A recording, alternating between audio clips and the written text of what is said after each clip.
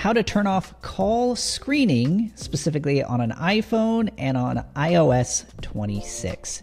So I'm going to go ahead and show you how to go through that process.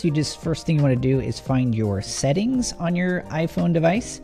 And then we just want to scroll all the way down to the bottom and find apps. Once you're under apps, probably the easiest thing to do is just to type in phone. Then we're going to go ahead and select phone. And then down here towards the bottom, you will be able to see a nice section that says screen unknown callers. Mine is set to silence, but if you want to remove it, then you would just make sure that you select never. So under never, calls from unanswered numbers will ring and missed calls will be displayed on the recent list.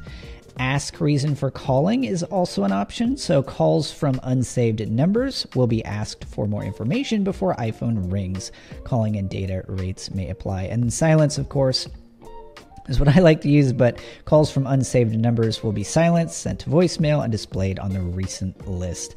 Calling and data rates may apply. But it's just that simple. Just jump in here. If you're wanting to make sure that nothing ever gets screened, just make sure that you have never selected, and you will be good to go.